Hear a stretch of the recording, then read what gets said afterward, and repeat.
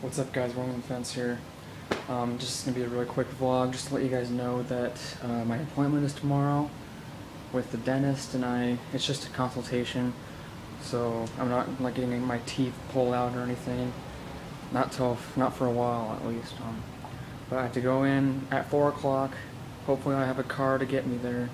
But I have to go there, tell them that I have to have a consultation to get my teeth checked, prepare to get my wisdom teeth taken out. And they'll be like, all right, go ahead and go do whatever, you know. I don't know what they're going to do. I don't know how long it's going to take.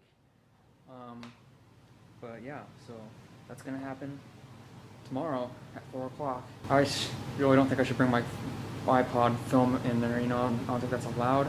So I'll just talk about it, I guess. I know talking about it is boring, and you know, it's more interesting to actually for you to actually see what's going on. But I don't think I'm able to do that because I don't know.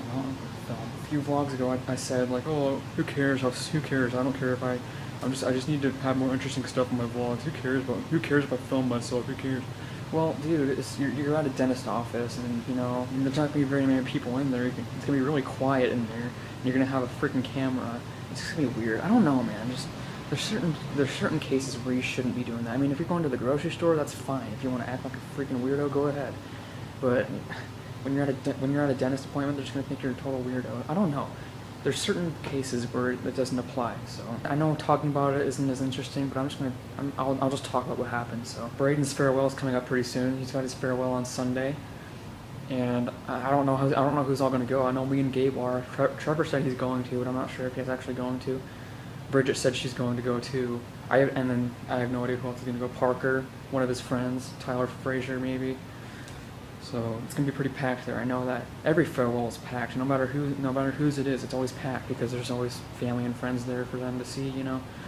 So it's going to be packed, and that's going to happen on Sunday, January 25th, I think. Yeah, 25th. So yeah, so that's what's going on pretty soon. So I didn't do anything today. I literally didn't do anything. I am a low life, good for nothing, lazy butt that doesn't do anything all day. Like, seriously, I just freaking I'm a lazy butt. I don't have a job. Like I said, there's really no point in me looking for a job. I'm just gonna whatever, you know.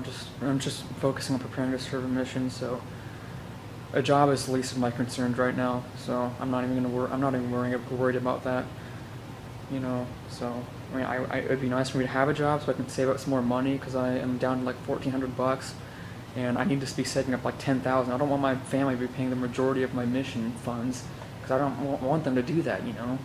Like, they have to pay for me. I don't want them to do that.